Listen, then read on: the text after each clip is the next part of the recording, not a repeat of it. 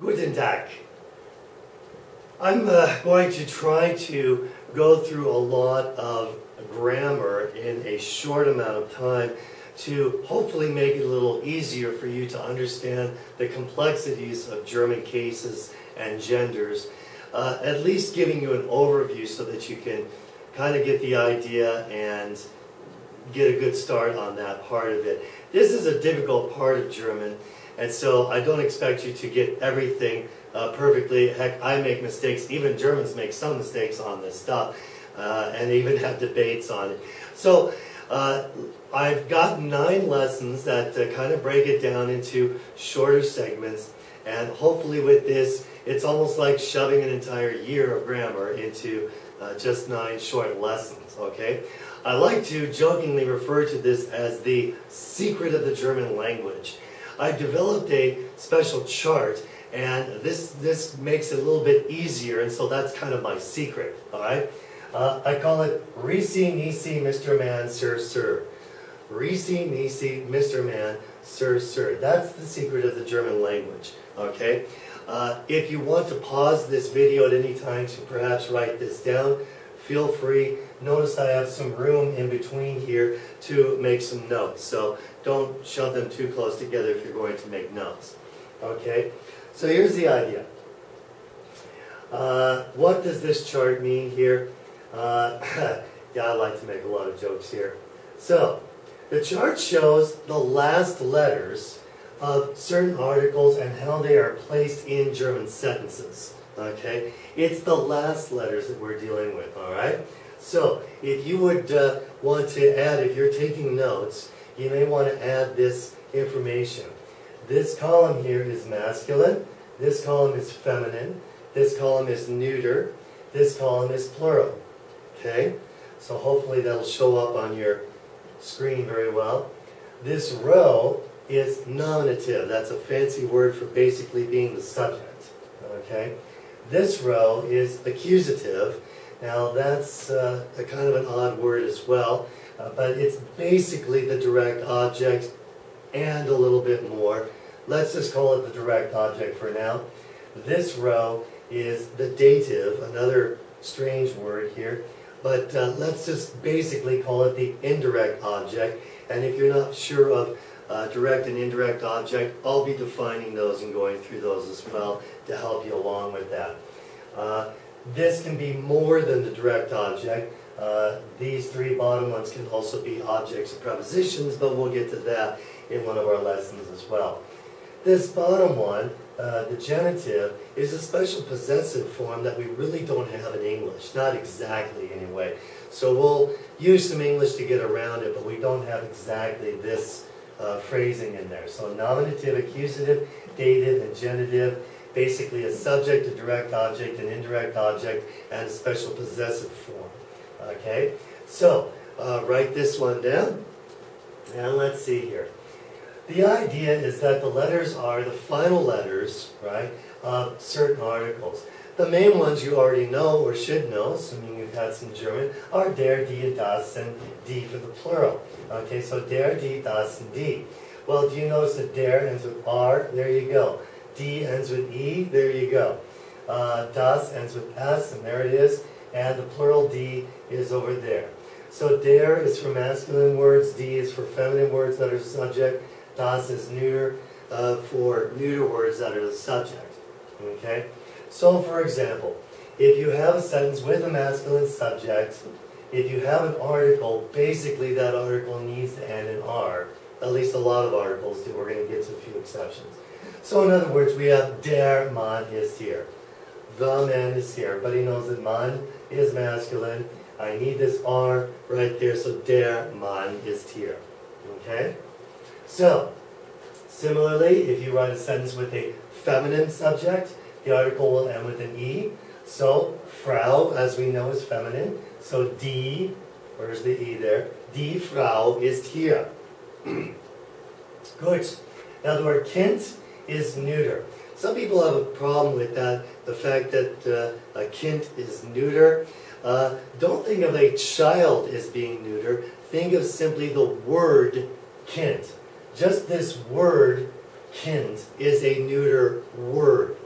So it has nothing to do with the fact that it's a child or anything. It's just that word is a neuter word. Okay? So, because kind is a neuter word, then we need an S, and here is das Kind is here. Okay? Good? Now, if we pluralize Kind, of course we know that's Kinder. Okay? So Kinder needs the E because now we're in the plural. If I pluralized any of them, it would be D. Die Kinder sind hier, die Männer sind hier, die Frauen sind hier. So once I pluralize Mann to Männer, I need to go over here, or Frau to Frauen, or Kind to Kinder. We have to use this E here. Okay? Die Kinder, die Männer, die Frauen. Okay, good. So far that's pretty easy, and that's the general idea of these. And these letters show the last letter of articles. Okay? As long as you know if it's masculine, feminine, or neuter, or plural, and as long as you know that it's the subject, or later we'll look at direct and indirect objects, as long as you know these things, you'll know what endings to put on your articles. Okay? So, and technically, it is wrong. I myself have let a lot of mistakes go with my students, but it really is incorrect to mix these up. You can't just choose any one you want. So, for example, if you say das Mann ist hier, to an American it may not sound that bad, but to a German it's pretty bad. Okay, so it should be der Mann ist hier, and mixing up with any of these is wrong. So I'm hoping that you'll get that right. Listen, I make mistakes in German too, but there's mistakes and then there's mistakes. Something like this will really make you sound like an uneducated person, so you'll definitely want to not say das Mann ist here. It just sounds too wrong. Okay? Well, let's try a couple of samples, and if you got that here. Well, we have Lehrerin. I'm sure you know that anything that ends with in makes it a female. Well, that makes it very easy. It's feminine. There's our E. Therefore, die. Die Lehrerin ist schön. Okay? Die Lehrerin ist schön. How about Hund? Now, do you know the gender of Hund? Okay?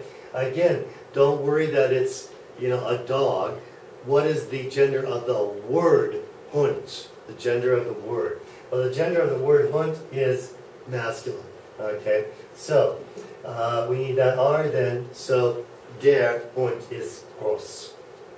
Der Hund ist groß. How about Huhn? Huhn, a chicken. Okay? Huhn. What gender is Huhn? Okay? That one happens to be neuter. So, with that, we'll need that S right there. And we have das Huhn is dick. Okay?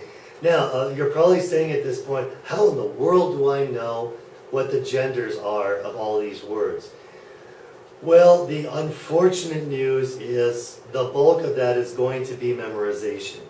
I do have some tricks, and the more you keep working with this, your guesses can get better. But the true answer is, when you start to learn new vocabulary, you're going to need to learn whether a noun is masculine, feminine, or neuter, and what the plural looks like, so you'll know when it's plural. I have some hints coming up in these lessons as well. Okay? Now, what about this one? Tisha. Well, there's a couple of tricks here for you. This is a dead giveaway, the sind.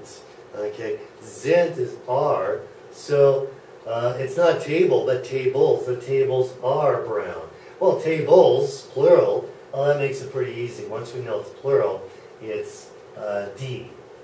If you're curious, the word tish, singular, would be masculine. But this is a plural one, so we don't have to worry about that. Tisha. Okay? Good. And then, now, one that always gets people, if you're not used to this, is the word Mädchen. Mädchen, of course, is a girl, and everybody's automatic guess is that that is feminine. Okay? Well, I know why you would think that. I would think that too, I suppose. However, again, just ignore the fact that it's a girl. Ignore that fact. All you have to concentrate on is the word Mädchen. And you're going to find out that anything that ends with C-H-E-N, anything that ends with C-H-E-N is automatically neuter, no matter what. So, the C-H-E-N just makes this word a neuter word no matter that it refers to a girl or not, okay? So that's a neuter word. Knowing that, here's our S. Das Mädchen ist hübsch. Okay, so das. Good. So that's just the way the word works. I've got tricks that I'll be showing you here in a little bit. If you want, you can write these down too. This may be worth noting on some paper. Here's the first trick for you. Anything that ends with CHEN or LEIN is automatically neuter. Okay? In fact, I probably shouldn't tell you this on YouTube, but I cheated when I was in college a little bit. If I was taking some sort of a grammar test and I'd forgotten what gender a certain noun was, I would cheat and add CHEN to the noun, and I know then that it was neuter. Okay. For example, here's the Tafel. Tafel is the board, right? The board, in this case a whiteboard, okay? And if I ask you right now, quick, what's the gender of Tafel, you may not know, okay? That's kind of a tough one. I'm not exactly sure. But I just umlauted the A of Tafel, add CHEN, I get Tafelchen. Well, Tafelchen is neuter. Now that means a small board. Both the CHEN and LEIN, those make it small. So Tafelchen technically is a small little board, but hey, who's going to argue that, okay? If I make it Tafelchen, it's automatically neuter. End of the story. I'm good to go. If you're curious, Tafel is actually feminine, die Tafel. Who would have known? Okay, here's another trick. Anything that ends in IN, okay, is automatically feminine. Those are usually professions or people like Lehrerin, Schülerin, Freundin, etc. So those are always females themselves. Those are people, always people, and it's always feminine, so always.